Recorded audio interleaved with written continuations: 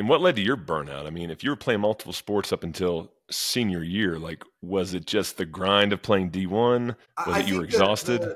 for me, the burnout was more along the lines of, the bad attitude part. It was like, Mm, I'm not playing, so why should I give all of this effort? Like, I really don't, I started to lose my love for basketball. There'd always been this reciprocal relationship with the game where I work really hard and I'm rewarded by playing. I work really hard, I'm rewarded by playing. And now it's like, well, I'm working, but I ain't playing. So you know what? I yeah. don't even feel like doing the working part. And again, I say all of this with a smile because I realize that everything that I said and did back then is 180 degrees from what it is that I wholeheartedly believe now and what it is that I preach and teach both on stage and on page.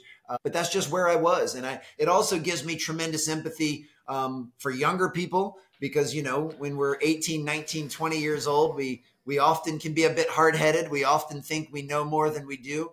But it also gives me empathy for parents because I certainly know my father tried to talk some sense into me and I just wasn't having it. I mean, I was pretty hard-headed back then. And, and I realized that I'm probably going to have to go through similar journeys with my own children and have to Right. accept the fact that they might not want to listen to me at some point and whatever wisdom I'm trying to bestow on them. And that's all part of the process.